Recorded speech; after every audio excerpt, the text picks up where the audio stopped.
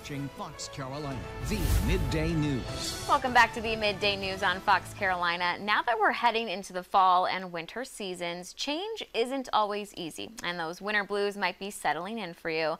So to get your week started on the right foot, we're going over some tips on how to combat those feelings in our lives. And joining me now is local author and life coach Karen Freeland. Thanks so much for being here today. Thank you for having me. So we are so excited to actually bring you a new segment each month called the Monthly Mindset with Karen. And I know November we're kind of focusing on change. Yes. So what advice would you give to someone who's going through a change for the first time in their life? Absolutely. And we see the seasons are changing. We see the weather changing. We just had a time change. And then you're probably dealing with your own changes in your life, your personal and professional things that are happening. So the first thing is to recognize that change is essential for your growth.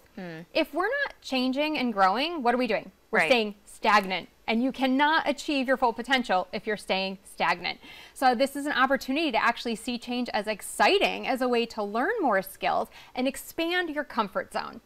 Think about the first day on your job. Did you know how to do all the things? No. Probably not, right? You had to learn that, but that then became part of your comfort zone. And so the change you're going through now is eventually going to be a piece of your comfort zone. And I feel like that one tip is also just such an easy way to flip our mindset of making something we think is bad and shows that it's actually so good for us, because it's going to help us get to a better place. We're going to grow.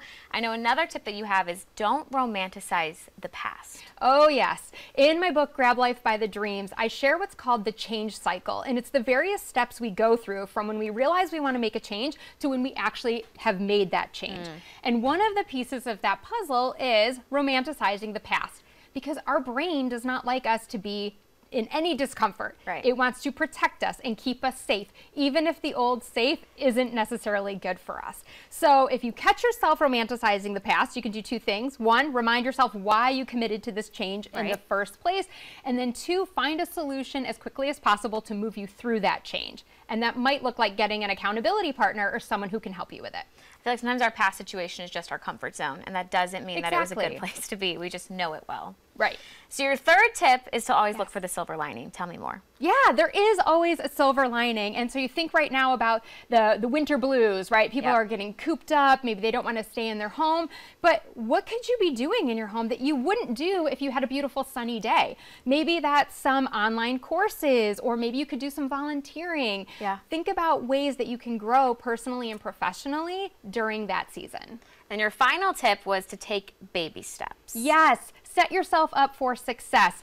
I coach a lot of women who want to get healthy, start working out again, and I ask them, how many days a week do you want to work out? They go 5. I hold the phone. You're working out 0 days right now. 5 might be a little ambitious. Let's start with 2. And if you can start showing up and committing to 2 days a week working out, you're going to get to 3, 4, and eventually 5. A lot easier to climb that big old mountain when all you're focused on is one foot in front of the other. I feel like that's setting us up for success, because if we fail, we're probably going to walk away. But if we do it in these baby steps, we'll accomplish that goal eventually. 100%. I love that. Well, so sometimes I feel like change can really make an impact on our mental health. And you've mentioned some activities, but what are some other activities that we can do to change our mindset? Yes, definitely. Well, of course, working out is going to help you have more energy and a better mood. Also, watch who you surround yourself with. Look at your circle. If you're hanging out with a bunch of negative Nancys, chances are you are going to have a similar mindset. You can, of course, be that one bright light who's going to help pull them out, but it's a lot harder when you don't have that positive support around you. What's that saying? I feel like they always say this, if you stand up on a chair, it's so much easier to have people drag you down than for you to bring them up. So that is such a good reminder of who we even just, it's such an easy thing if you think about it, who you surround yourself with, but sometimes you just don't think about it. Yeah, definitely. That's a great one. If anyone out there is kind of looking for some more in-depth help, what can we do? Yeah, definitely. Well, look, I'm always a big fan of investing yourself and hiring help. So get a coach. If you need to see a therapist, get the support that you need. Don't be afraid to invest in yourself, because you're worth it and you deserve to live a happy, healthy life. Awesome. Well, we appreciate you coming on today, Karen. Of course, if you are interested in learning more about Karen and her work, you can find our previous interview with her on her book, Grab Life by the Dreams. That will be on our website at foxcarolina.com. Otherwise, we cannot wait to focus on our mindset again next month. But for now, let's get a check of our forecast with